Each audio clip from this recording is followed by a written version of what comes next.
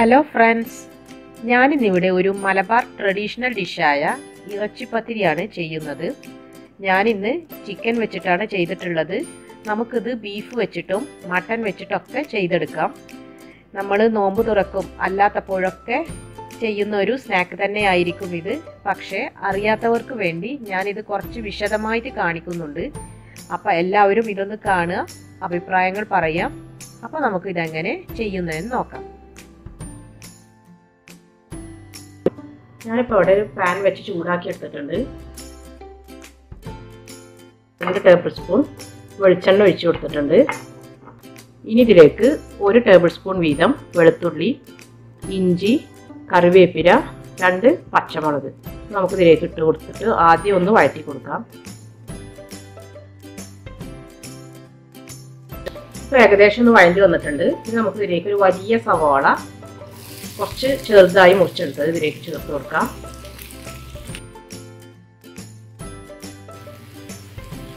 ഈ സവാളയും നമുക്ക് നല്ലപോലെ ഒന്ന് വഴറ്റിയെടുക്കണം.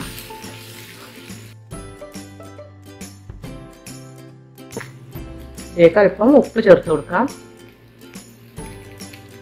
നമ്മൾ ചിക്കന് ഉപ്പ് ഇട്ടിട്ടാണ് വേവിച്ചിട്ടുള്ളത്. അപ്പോൾ നമുക്ക് ഈ മസാലയിലേക്ക് വേണ്ട ഉപ്പ് മാത്രം ചേർത്താൽ മതി.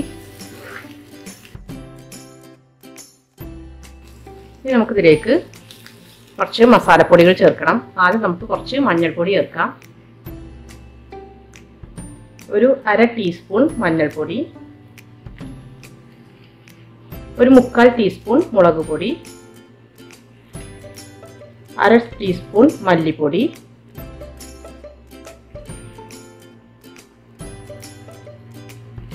ഒരു 1/4 ടീസ്പൂൺ വലിയ ജീരകം പൊടിച്ചെടുത്തത്,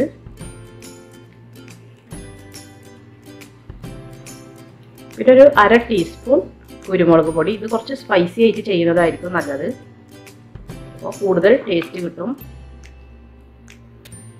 ഇനി ഒരു 1/2 ടീസ്പൂൺ ഗരം മസാല പൗഡർ.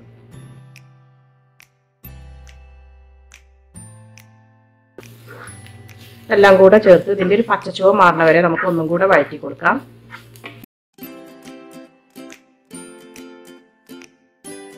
ഞാനൊരു 200 ഗ്രാം ചിക്കൻ മഞ്ഞൾപ്പൊടിയും ഉപ്പും ചേർത്ത് ഒന്ന് വേവിച്ചെടുത്ത് ചെറുതായി മുറിച്ചെടുത്തതാണിത്. അങ്ങോട്ട് നമുക്ക് ഇതിലേക്ക് ചേർത്ത് കൊടുക്കാം.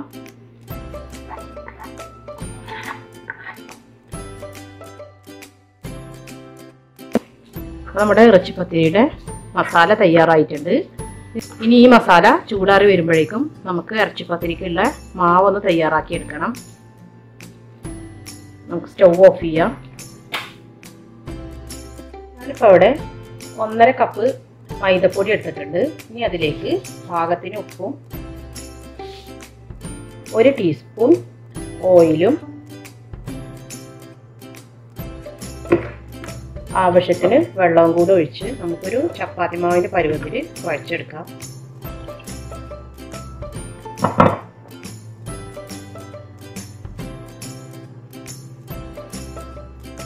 ഇപ്പോൾ ഞാൻ കുഴച്ചെടുത്തിട്ടുണ്ട്.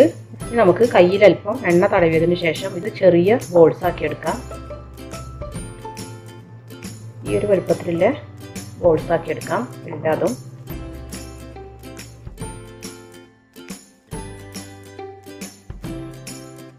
ഞാൻ ബോൾസ് ആക്കി എടുത്തിട്ടുണ്ട്. ഇനി നമുക്കിതൊന്ന് പരത്തിയെടുക്കാം.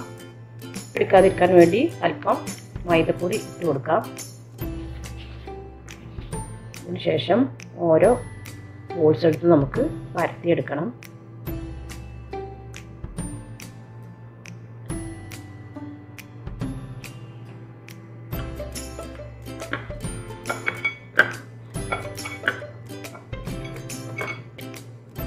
ഞാൻ പരത്തിയെടുത്തിട്ടുണ്ട്. നമുക്കിതൊന്ന് കട്ട് ചെയ്തെടുക്കാം. ഒരു റൗണ്ട് ഷേപ്പിലുള്ള എന്തെങ്കിലും ഉപയോഗിച്ച് നമുക്കിതൊന്ന് കട്ട് ചെയ്തെടുക്കണം.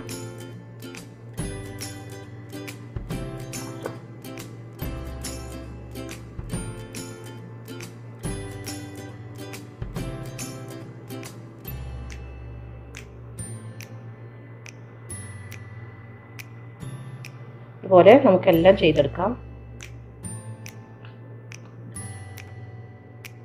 അപ്പം മാത്രം പൊടി ഇട്ടതിന് ശേഷം നമുക്കിത് പരത്തിയെടുക്കണം. അല്ലെങ്കിൽ നമ്മൾ ഓയിലിൽ ഫ്രൈ ചെയ്തെടുക്കുമ്പോൾ ഈ പൊടിയെല്ലാം കരിഞ്ഞു പിടിക്കാൻ സാധ്യത. അതെങ്ങനെ ഫില്ല് ചെയ്തെടുക്കുന്നതെന്ന് നോക്കാം. ആദ്യം നമുക്ക് ഇതിൻ്റെ നടുക്കായിട്ട് അല്പം മസാല വെച്ച് കൊടുക്കാം.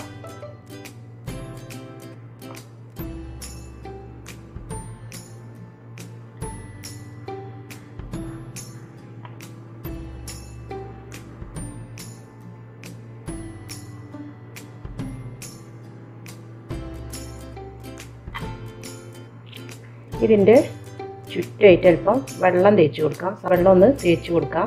ഒന്ന് ഒട്ടിപ്പിടിക്കാൻ വേണ്ടിയിട്ടാണ് നമ്മളിതുപോലെ ചെയ്യുന്നത്.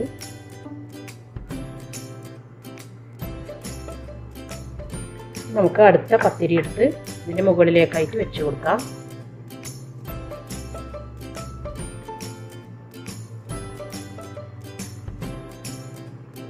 ഇട്ടൊന്ന് പ്രസ് ചെയ്ത് കൊടുക്കുക.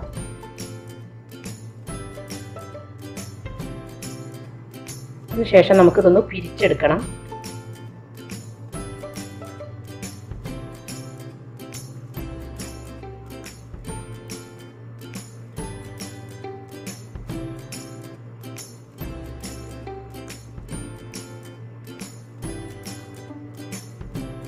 ഇവിടെ ഒന്ന് പ്രസ് ചെയ്ത് കൊടുക്കുക. ഇതുപോലെ വെച്ച് കൊടുക്കുക. പിന്നെ ഇവിടെ ഒന്ന് പ്രസ് ചെയ്ത് കൊടുത്തതിന് ശേഷം മടക്കി കൊടുക്കുക. പ്രസ് ചെയ്ത് കൊടുക്കുക, മടക്കി കൊടുക്കുക. ഇതുപോലെ നമ്മൾ ചുറ്റിച്ചെടുക്കേണ്ടത്.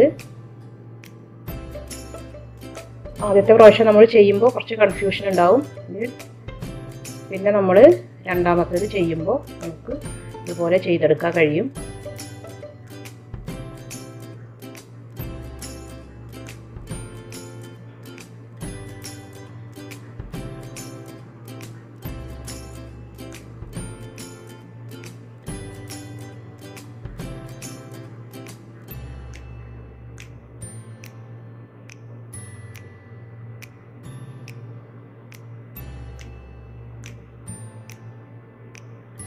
ഇതുപോലെ നമുക്ക് എല്ലാം ചെയ്തെടുക്കാം.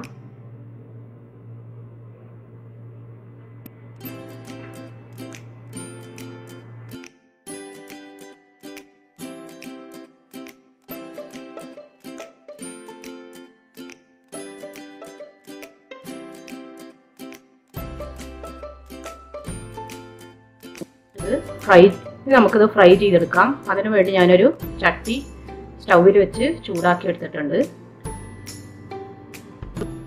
അതിനു മുമ്പായി നമുക്ക് ഒരു മുട്ട 2 ടീസ്പൂൺ പഞ്ചസാരയും കൂടെ ചേർത്ത് നന്നായിട്ടൊന്ന് മിക്സ് ചെയ്തെടുക്കാം. ഇത് വലിയ മുട്ട ആയതുകൊണ്ട് ഞാനൊരു മുട്ട എടുത്തിട്ടുള്ളൂ. ചെറുതാണെങ്കിൽ 2 മുട്ട വേണ്ടി വരും.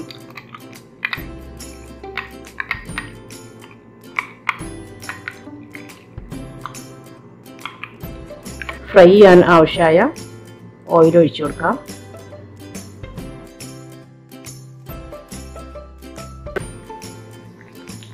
നമുക്ക് 2 ഭാഗം ആയിട്ടുണ്ട്. നമുക്ക് എണ്ണയിൽ നിന്ന് എടുത്ത് മാറ്റാം.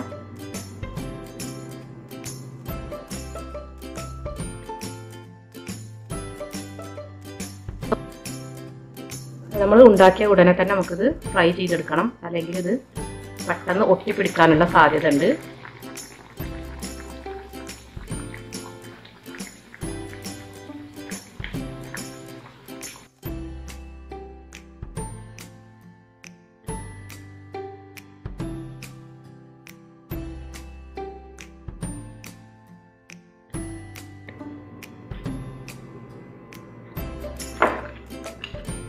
ഇതുപോലെ നമുക്ക് മുട്ടയിലൊന്ന് മുക്കിയതിന് ശേഷം ഓയിലിലേക്കിട്ട് ഒന്ന് വറുക്കാം. ഇത് ഷാലോ ഫ്രൈ ചെയ്താലും മതി. നമ്മുടെ കയ്യിലിപ്പോൾ ഈ ഓയിൽ ഉണ്ടായതുകൊണ്ട് ഞാൻ ഒന്നുകൂടെ ഈ ഓയിലിലേക്കിട്ട് വറുത്ത് പോരുകയാണ്.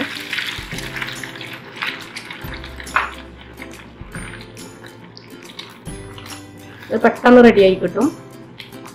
ഇത്ര മതി. നമുക്കിത് എടുത്ത് മാറ്റാം. അപ്പോൾ ഉള്ളിലുള്ള എരിവുള്ള ഫില്ലിങ്ങും ഈ പുറത്തുള്ള മധുരമുള്ള ഈ മുട്ടയുടെ കൂട്ടും കൂടെ ആവുമ്പോൾ നല്ലൊരു ടേസ്റ്റ് ആയിരിക്കും ഇത് കഴിക്കാൻ. നമുക്കിതൊരു സെർവ് ചെയ്യുന്ന പാത്രത്തിലേക്ക് മാറ്റാം.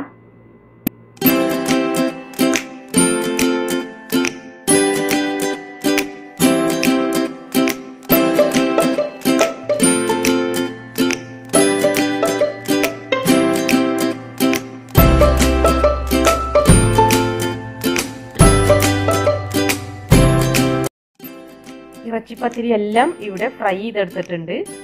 മധുരവും എരിവും ഇഷ്ടമുള്ളവർക്ക് ഈ മുട്ടയുടെ കോട്ടിങ് കൊടുത്താൽ ഇഷ്ടമാവും, അല്ലാത്തവർക്ക് ഇത് ഒഴിവാക്കാം. നോമ്പ് തുറക്കും അല്ലാത്തപ്പോഴൊക്കെ നമുക്ക് ചെയ്തെടുക്കാൻ പറ്റിയ നല്ലൊരു സ്നാക്കാണിത്. അപ്പോൾ എല്ലാവരും ഇതൊന്ന് ട്രൈ ചെയ്ത് നോക്കണം. എൻ്റെ വീഡിയോസ് ഇഷ്ടമായാൽ ഷെയർ ചെയ്യാനും ലൈക്ക് ചെയ്യാനും സബ്സ്ക്രൈബ് ചെയ്യാനും മറക്കരുത്. ഇനി അടുത്ത നല്ല റെസിപ്പിയുമായി വരുന്നത് വരെ